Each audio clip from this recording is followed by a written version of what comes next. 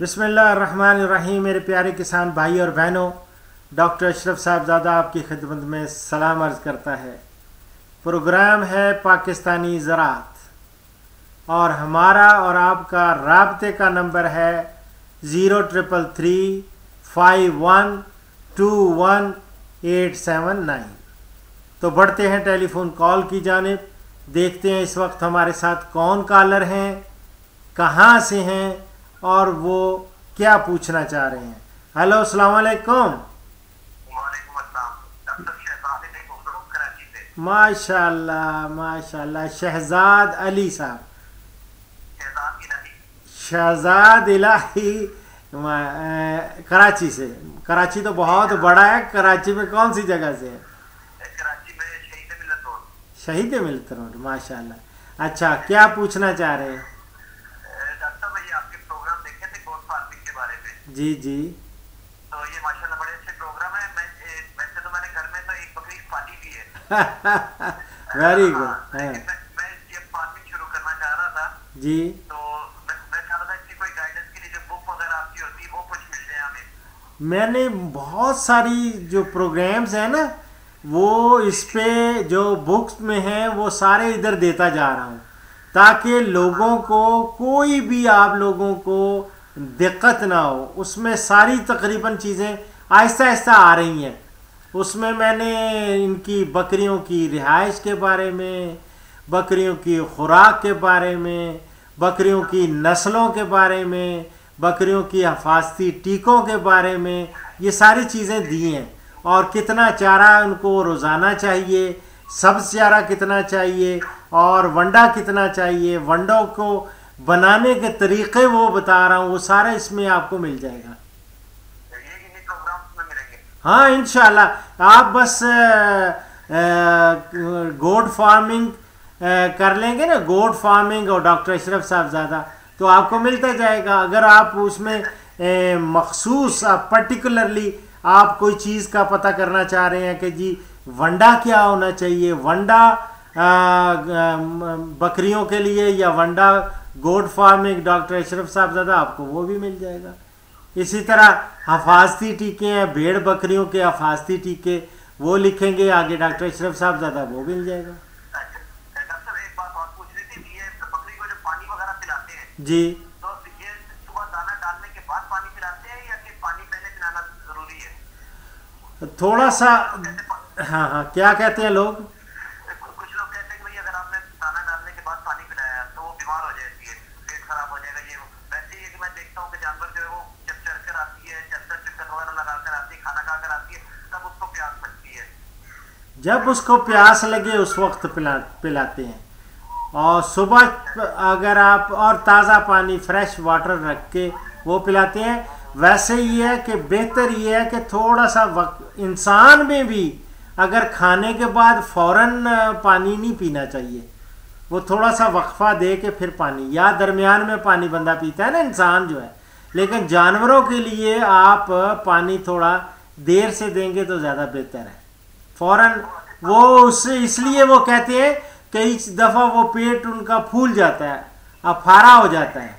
वो ख़ास तौर पे जब कोई ऐसी चीज़ें रोटी वोटी खाती हैं या कोई चीज़ें और फिर फ़ौरन पानी पी लिया तो उससे अफारा हो जाता है। तो इससे ये है कि थोड़ी देर के बाद दे दें पानी। घंटा, आधा घंटा, 2 घंटे बाद दे दें। बाद दे दें, आराम से दे दें। ठीक है ना? हाँ जी, हाँ। नहीं, वो तो ज़रूर आप दें ना, वो तो आप प्लीज़, वो तो आप उसको पिलाएं। जब बाहर से चरा के लेके आते हैं उस वक्त उसको प्यास लगी होती है, वो तो आप पिलाएं उसको। देखे पानी का जब भी प्यास उसको लगे, प्यास पानी तो दे।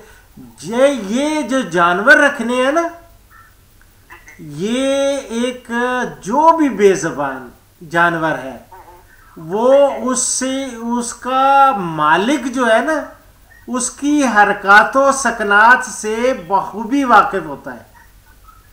वो हर वक्त उसको देखता रहता है। ये इसी तरह है, ये ऐसा पेशा है, मैं समझता हूँ कि जिस तरह आप औलाद को का ख्याल रखते हैं इसी तरह इनका भी ख्याल रखते हैं। ये एक दिन में 24 घंटे काम वाला है ये, और इसमें हफ्ते में 7 दिन काम करने के हैं और एक साल में 365 दिन काम करने के हैं। आप कभी गाफिल नहीं रह सकते इनसे। हर चीज पे नजर रखना है आपने, देखना है कौन सा।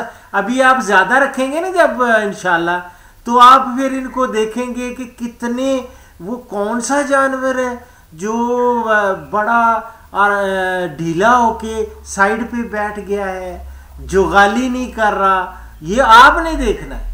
उसने तो नहीं ना बताया, आपको बताना कि जी मुझे बीमार हूं। हाँ जी,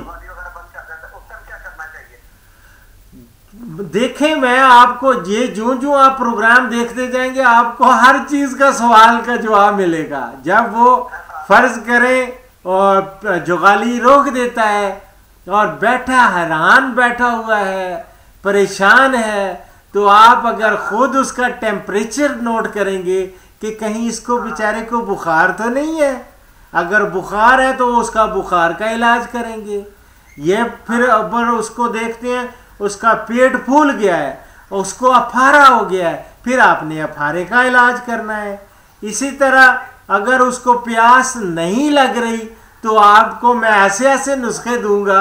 आपको ऑलरेडी मेरे प्रोग्राम्स बहुत सारे, चूँकि यूट्यूब पे 1500 से ज़्यादा प्रोग्राम मौजूद है, तो उसमें से आपको मिल जाएगा कि प्यास कैसे लगाई जाती है इनको और इनको भूख कैसे बढ़ाई जाती है।